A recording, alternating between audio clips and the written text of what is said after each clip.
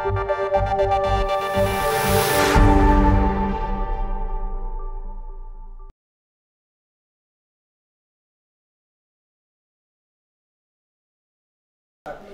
everyone, today in series of DocPlexus interviews, we have with us Dr. Neeta Deshpande, who is a consultant at Belgaum Diabetes Center. Thank you ma'am for this interview. So today the topic of discussion will be reversal of diabetes. So I wanted to know that is diabetes reversible in early stages?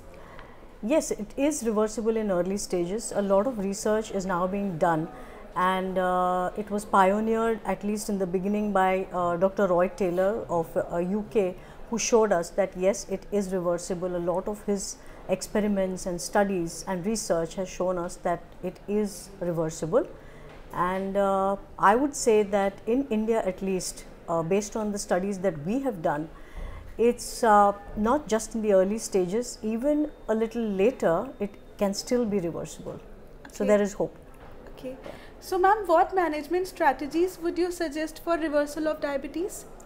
Basically the concept is like this, that a positive calorie balance over the years has led to diabetes.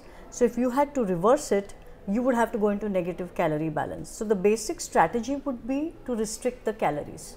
So once you restrict calories to the extent possible and actually achieve a lot of weight loss. So the key here is to achieve weight loss. In fact, the reversibility and the extent of it is directly proportional to the amount of weight that is lost. Okay. And that is directly proportional to the calorie restriction that one can achieve, and that's the strategy. So it's a very simple strategy, but that's how it is done. Okay. So ma'am, in your opinion, how to reverse diabetes without medication? Just like I said, extreme calorie restriction is required to get the kind of weight loss that can reverse diabetes.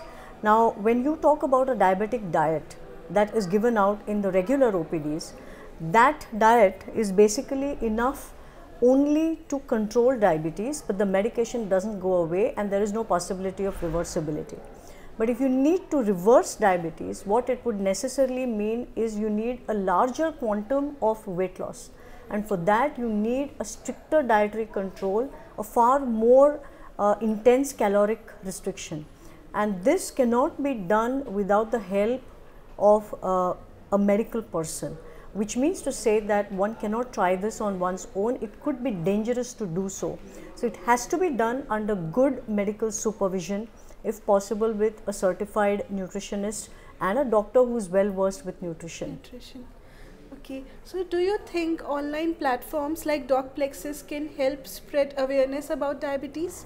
Definitely, not only about diabetes, but I would expect that something like DocPlexus, which has a huge reach, should also be able to spread the word about reversibility of diabetes, because a lot of medical personnel themselves are skeptical about it still despite the evidence. The other problem is that most doctors and physicians feel that patients are not compliant, but that's not true. Roy Taylor has written enough about it. We have seen in our own studies that given the right motivation, given the right counseling, and given the right information to patients, they are compliant and they can achieve it. And this message needs to be spread, and I think DocPlexus is a great platform to do so. Great. Okay, so thank you for being with us over here. It was a great session with you. Thank you. Thank you.